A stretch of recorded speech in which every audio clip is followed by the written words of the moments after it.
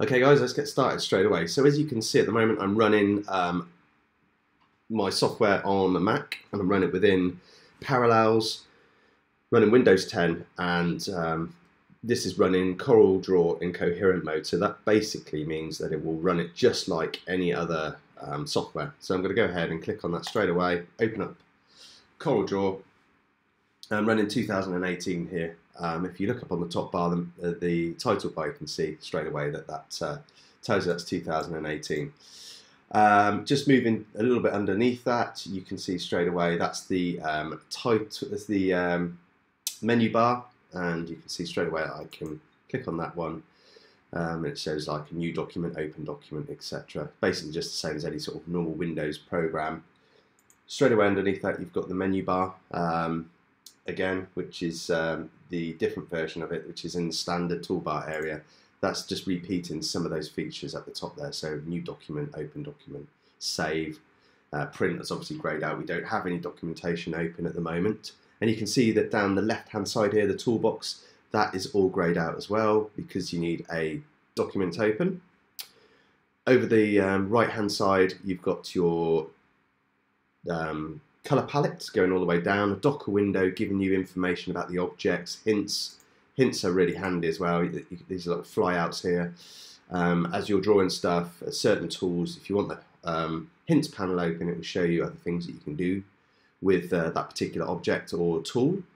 The toolbar at the top here, the standard toolbar option, gives you lots of information about the object or the tool, again, that you're working on. So like if you had a circle on screen, it would give you dimensions. Let's close the flyout Docker over here. Let's just close it up.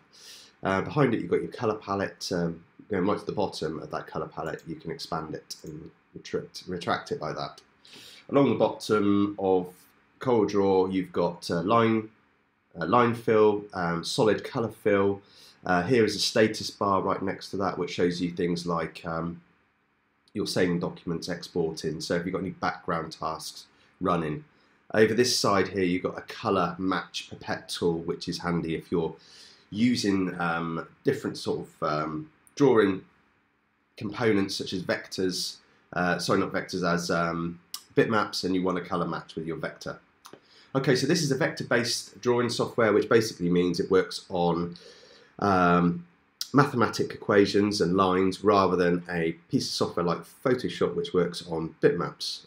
You can still import the bitmaps, you can still manipulate them.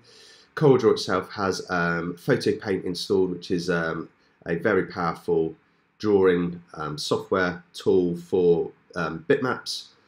So you can bring a bitmap in here, you can almost run it a little bit like Adobe, where it will export back out into that software. As soon as you save it, it saves it back into the CorelDraw document, so you can change colors and stuff. But most of the things that you need will be able to be controlled within CorelDraw.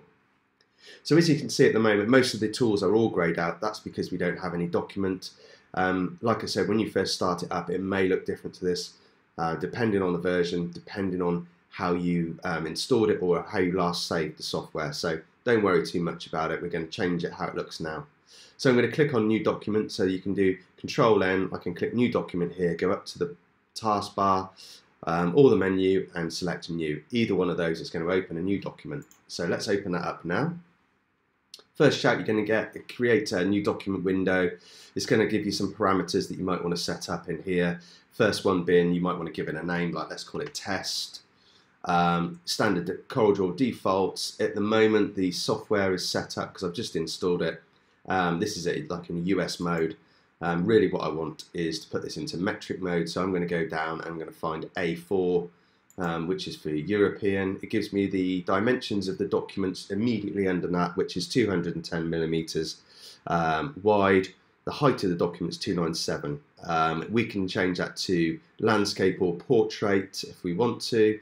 We can have 20 pages if we want, which are signified by tabs that will show along the bottom edge of the document, down the bottom on the left here. You'll see that. I'm going to leave it at just one for now. Standard primary color mode, CMYK, resolution, not too fussed about any of that. If you just want it to automatically every time open an untitled document, in A4, click this box here, and every time you hit new, it will just open it. I'm going to do that because if we do need to change it, it's very, very simple. So let me just go ahead and press OK. And straight off, you're going to see we've got our first plain A4 document open. Okay, let's just stop the video there and then move on to the next section.